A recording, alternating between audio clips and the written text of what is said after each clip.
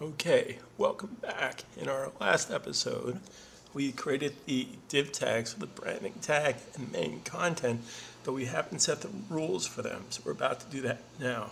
We put our cursor someplace inside the branding tag, select the tag, bottom left, select the tag, make it rule. Select the tag, make the rule.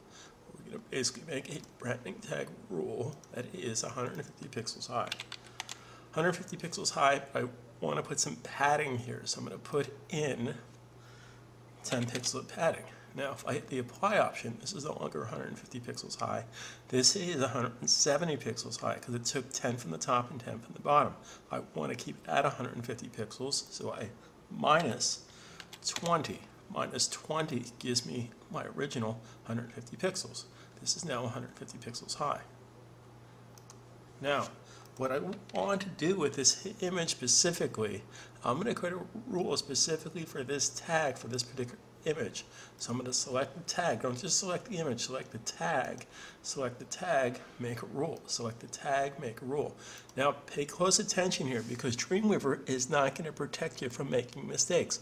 You're the intelligent one, the software is the stupid one. You have to be on top of your game. So we don't want to make an image tag inside of the P for paragraph tag. We just want to make an image tag rule inside of branding. We don't want it to be specific for paragraph. Therefore, if we put it inside the header tag, it wouldn't apply. We're just going to make an image tag rule, a correct vocabulary rule for the branding tag. And I hit OK. So I'm going to go to box and float the image tag here to the left. By floating to the left, content goes to its right. Floating to the left, content goes to its right. We're going to basically space it to the right 1.5 M spaces. M spaces to the right. Now, if that's too much, we can make it 1.1 M space and hit the apply option, etc., etc., etc. So now this image is floating to the left. Its content goes to the right. Hit OK. Make a change, save a change, make a change, save a change. Now, we're going to do the same thing for main content, but we need to leave room for the site nav. The site nav is going to be 150 pixels wide. So we're going to go to main content, select the tag, make a rule. Select the tag, make a rule. So main content is going to be, let's figure this out. The div tag for the wrapper is 900 pixels, so we're going to say 900 pixels minus the site nav, which we haven't put in yet, but we're going to. It's going to be 150 pixels high. Therefore, it's going to start out at 750 pixels. 750 pixels wide, and the height is going to be the height up the wrapper tag, which was 650 minus 150. Okay, so we're going to put in here 30 pixels of padding. 30 pixels of padding means that we need to subtract 60 width, and we need to subtract 60 from the height. So there's our padding. Now we need to float this to the left. Now that's going to sound confusing because there's no site nav here. Now if it's less confusing for now, we can technically float this to the right. So just so it's less confusing for you guys, we'll float this to the right. So this floats to the right, leaves the site nav to the left. Okay, make a change, save a change. Now I can create a rule specific for main content. Now another thing I can do is I can set the image tag rule for the entire site. I can do that by simply going to the tag and basically typing in img. A solo tag is going to basically do the rule for the entire site. It becomes the parent tag for the entire site. So we're going to say whenever we have images inside of our site, we want them to float to the left with 1.1 M spaces to the right.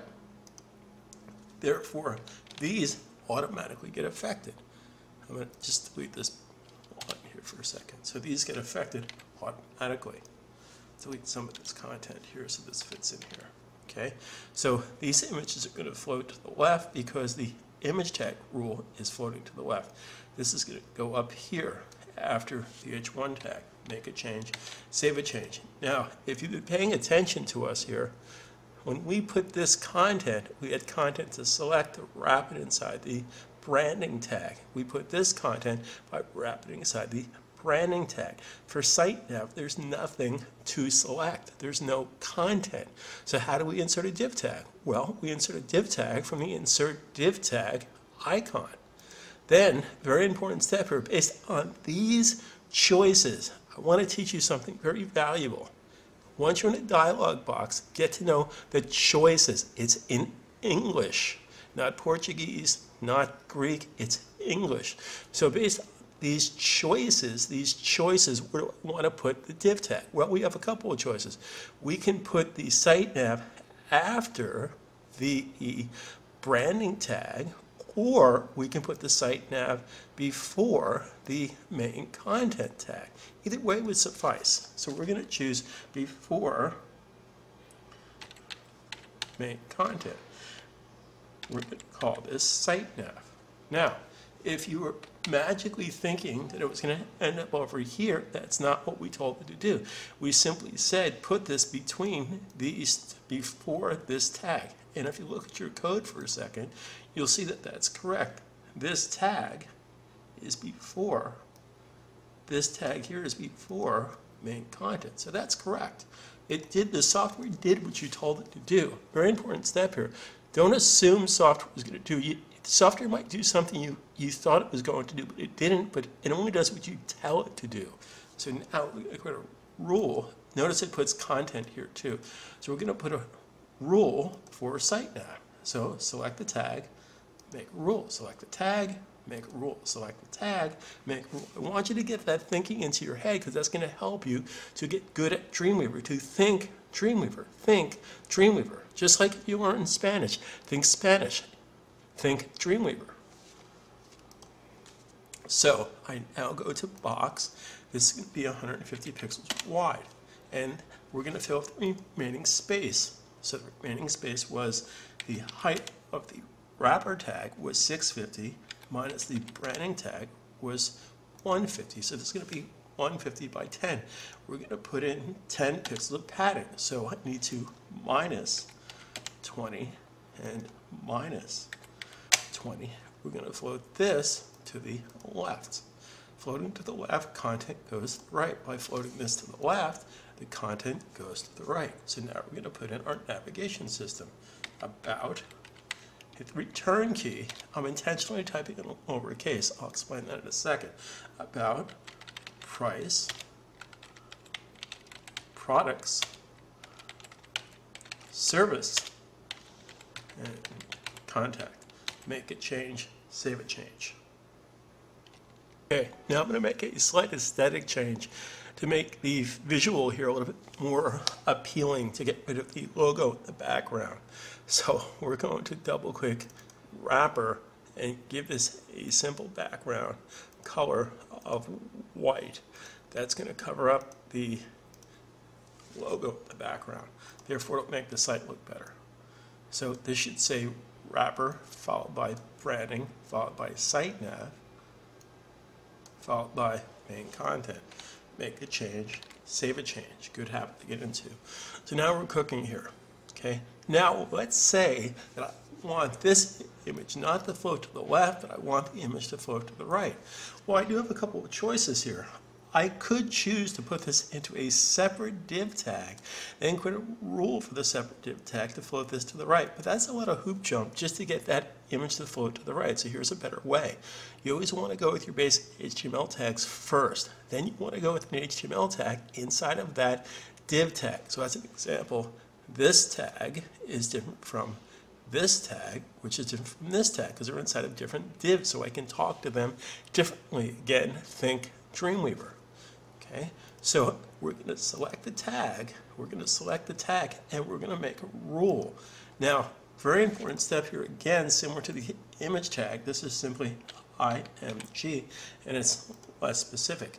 Now, in the HTML world, there's IMG tag, which talks to images. There's no such thing as image 2, image 3, image 4, image 59. It doesn't exist, so we need to make a class tag, a custom tag that's going to talk to the image tag. Class tags begin with a period. Whenever you type something with a period inside your rules, it becomes a class tag. Class tags are also known as custom tags. So we're going to call this period. We're going to call this right IMG. Now, very important step here. Very important vocabulary. Classes are assigned, then classes are defined. Right now I'm going to assign the class, then the class will be, right now I'm going to define the class.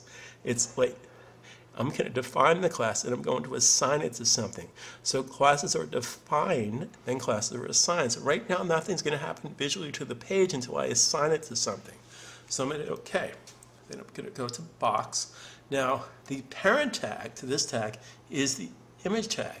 We're going to overwrite the parent tag's properties that floated to the left by floating this to the right. Now it's very important that you stay on top of your game here to understand and comprehend if this is floating to the right, we want margin space to the left. Now, important step here. The parent tag floating to the left had margin space to the right. I don't want this to have margin space to the right. So you have to be smarter than Dreamweaver. You have to think Dreamweaver and put in 0. 0 is a value. Don't confuse 0 with nothing. So I know you can go home and tell your friends and family and kids, after you saw today's video, you now understand the difference between nothing and 0. Eureka. Anyway, so this is set to 0 because I need to override the parent tag settings. So I hit the apply option. Now again, nothing's going to happen because why? Because classes are defined, then classes are assigned. So I'm not just going to select the image tag, I'm going to select the tag. I'm not going to just select the image. I'm going to select the tag and in the property palette, go to the class called image. Now what comes down here in the class menu? Not div tags, not HTML tags, only class tags. Name of the class tag is called image. Notice it's not called period image. Period is how we define the class. Now we're going to assign the class. So this floats to the right. By default, inside of this rule, images float to the left, but in this particular case, this floats to the right. This should go down here in the main content section. Make a change, save a change.